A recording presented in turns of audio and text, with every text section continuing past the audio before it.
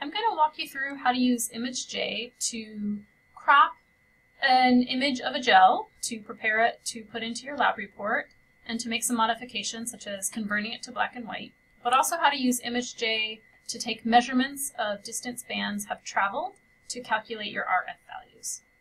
So here I have an example protein gel stained with Kumasi blue and de-stained from a previous year as an example. So the first thing I'm going to do is to crop out these words in the white space around the gel. So first you want to pick the rectangle shape, and then you draw a rectangle around your gel. And then you can go to Image and Crop, and you'll notice there are some shortcuts here if you would like to learn those. And now I've cropped the image. Now I cropped the image to include all of the lanes, but if your gel has another group's samples on there as well, you can actually crop this down to just include the marker or ladder, which should be labeled M or L, and the protein samples from your group only. You can crop out the other group's protein samples, but make sure you keep the ladder in your image. So the next thing I like to do is to subtract the background. So you'll notice that there's a little bit of faint blue in the background of this image. That's from the Kumasi stain. And so you go to Process, Subtract Background, and we have checked here Light Background because we have a lighter background than our bands. You can click Preview if you'd like to see what that looks like before you say OK. And you can adjust the rolling ball radius as appropriate. Alright, so now we've subtracted the background. And then you'll also be putting your images into a file for your lab report in which they'll be black and white, and so I also like to convert them ahead of time. So if you go to Image, type in 8-bit, and it'll convert it to black and white for you. Okay, so now we have our gel that we'll use in our actual figure, in addition to composing a descriptive figure legend for our gel. But now we need to take some measurements to calculate the RF value. So if you remember, the RF value is the ratio of the distance the band on the gel of interest travels relative to the dye front. So because this is a ratio, the units that you measure in don't matter because they cancel in the calculation.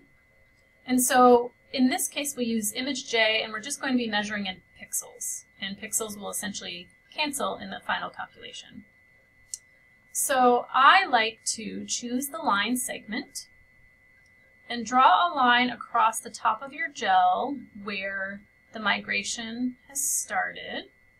So once you put that line in there, you want to push Control D, and that will make a line.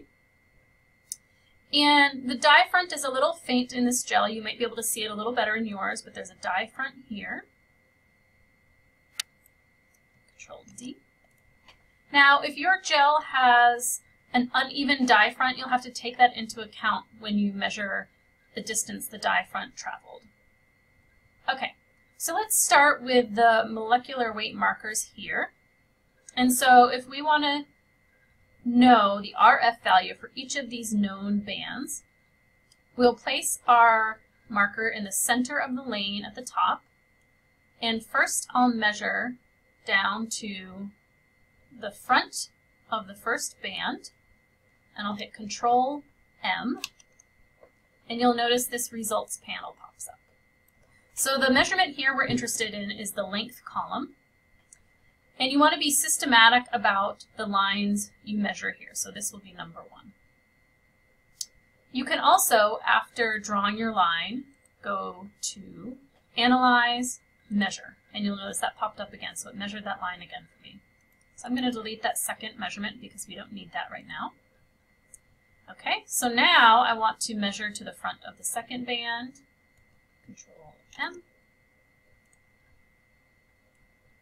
Next band, Control M. Next band, Control M.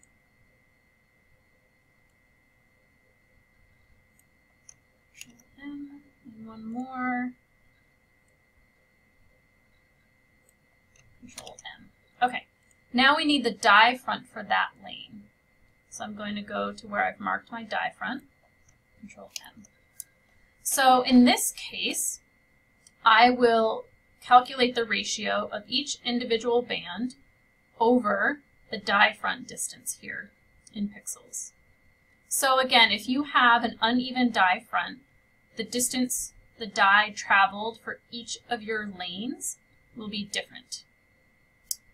So then you can just copy and paste this into Excel and do your calculations in Excel.